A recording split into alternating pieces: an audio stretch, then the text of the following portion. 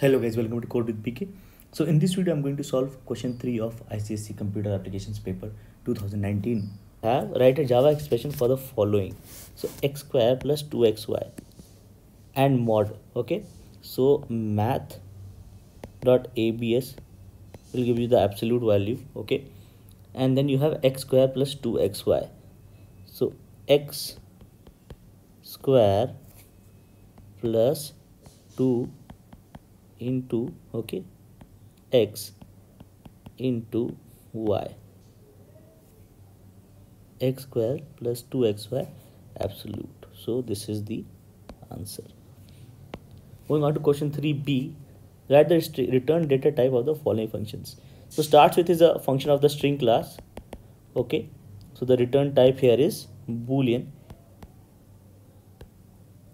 for part 1. Part 2, random is the method of static method of math class, and return type here is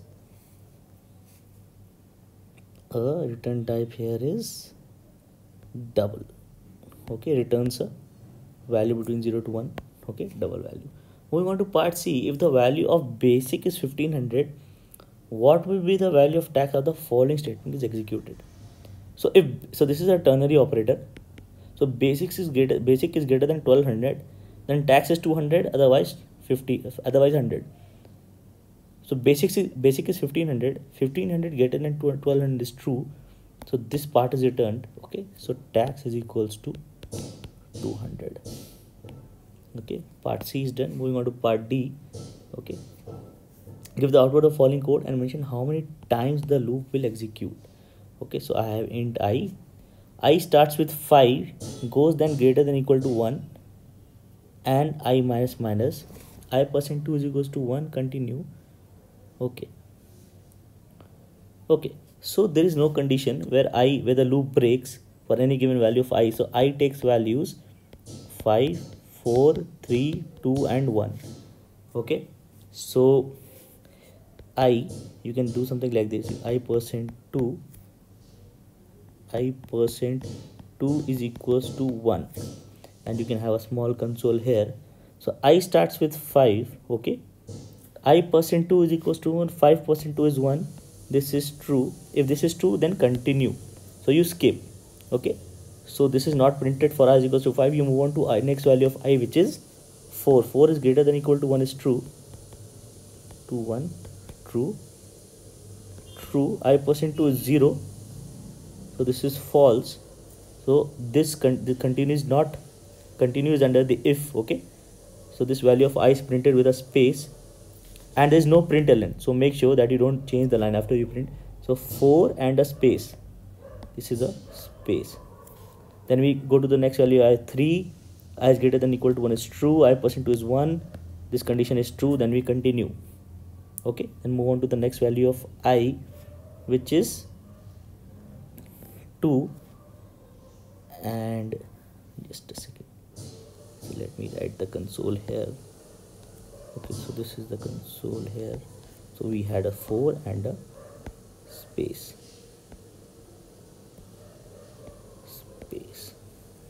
So okay, we were at 2. So 2 is greater than a true. To I percent 2 is 0.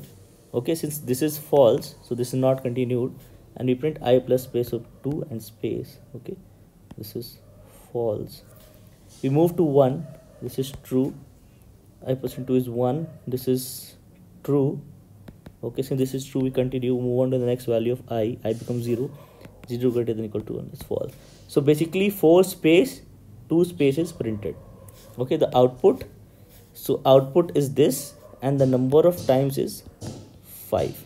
Okay, and it is asking you how many times the loop will execute. So you have to include the run times of.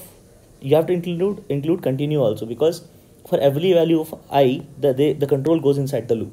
So the number of times loops continue is 5, 4, 3, 2, 1, which is 5 times. Okay, so part D is done. Difference between call by value and call by reference. So call by value is when the value of the actual parameters are copied into the formal parameters, and changes made to the function are within the function which is called are not reflected back in the caller, whereas changes made in this call by reference is reflected back. So you can write something like this, that value of actual parameters are copied to formal parameters and both parameters, that is actual and formal, point to different memory locations.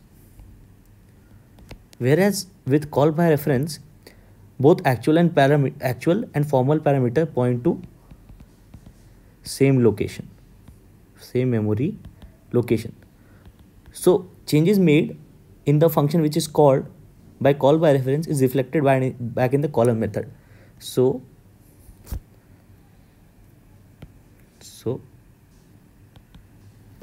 changes are reflected back in caller, whereas changes not reflected back in caller.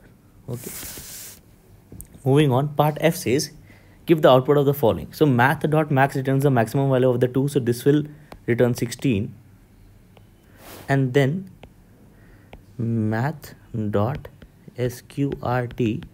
16 will give you 4.0.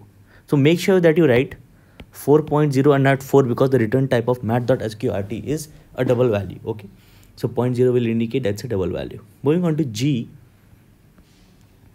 string s1 is equals to Phoenix, x2 is equals to island. Okay, system.out.println s1.substring 0 dot concat s2.substring 2. So substring method, substring method has when it takes one integer, so it collects the substring from the given index. So s1.substring will start collecting the characters in s1 from the index 0. So it will collect Phoenix till the end, from 0 till the end. So s1.substring will be Phoenix. Okay, concat will concatenate this string with this given string. So s2.substring 2 is 0 1 2, substring begins at 2, which is land L. So this gives you land. So basically your first println is Phoenix without any space, LAND, and you change a line because it is a println. So change a line. Okay, you can say maybe this is a change a line, but don't make this arrow type of thing, just indicate that change line. Okay, so Phoenix land is done. Then system.out.println s2 to uppercase.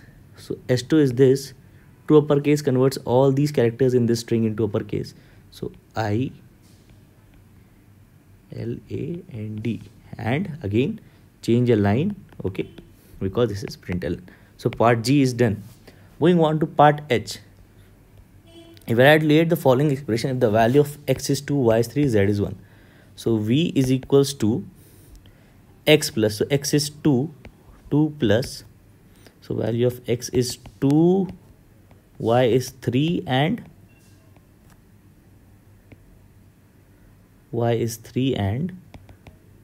z is 1. So 2 plus minus z. Minus z is pre-decrement operator, so I reduce the value of z by 1 and then use it. So z was 1, z becomes 0. Okay, so plus 0 plus y plus plus. So this is a post increment, so I use the value of y first, then use it, then increment it, sorry.